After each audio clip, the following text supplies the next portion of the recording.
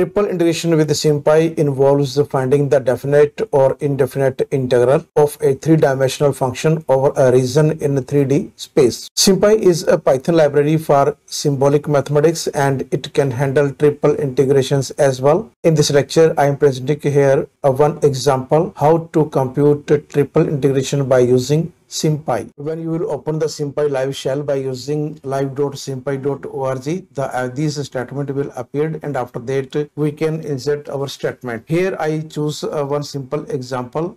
We have the function f is equal to x plus y plus z, and we want to integrate this function over the region. We are given here tetrahedron. The equations for the same we have is x equal to 0, y equal to 0, z equal to 0, and x plus y plus z is equal to 1. So after simplifying these equations, we can easily convert in the region which is defined as v is equal to x comma y comma z, and the limits of this variable x lies between 0 to 1, y lies between 0 to 1 minus x, and z lies between 0 to 1 minus x minus y. So these limits will be used to find out the triple integration over the given region, and the function we have is f is equal to x plus y plus z. We will solve this question by using SymPy in two different ways. First, we will convert this integration in the symbolic form, and the process is very quite simple. Choose that f is equal to, we have x plus y plus z. This is the function which we want to integrate over the given region, and if you want to print this,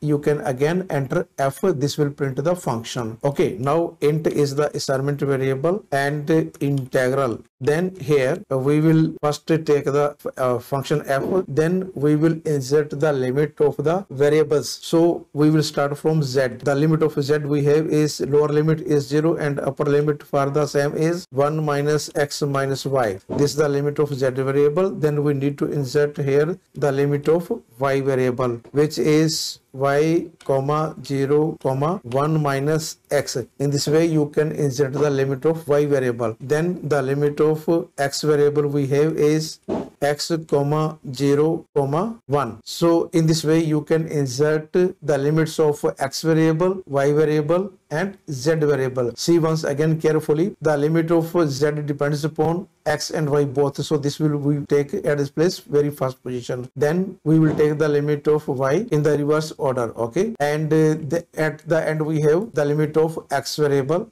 So this SymPy will start to simplify over the limit from this place. First this will apply this limit, then this will simplify over the limit y, and at the end it will integrate over 0 to 1. So when you will enter the statement is correct. If you want to print this statement, then again enter int. So this will return the above statement in the symbolic form. And now further, if you want to simplify this expression, we will use here int dot do it function. Do it function will simplify the above expression and enter it. So this is the required solution of the above expression. And further, the another way to simplify this triple integration, we can directly use a single statement. Here we will use integral, integrate, change this expression we have is integrate, and then enter. So this single statement will return us the same solution of the above expression. In this way, by using these simple statement, we can easily compute triple integration over the given region. You can choose different type of functions and try for the same by choosing your own functions. And I hope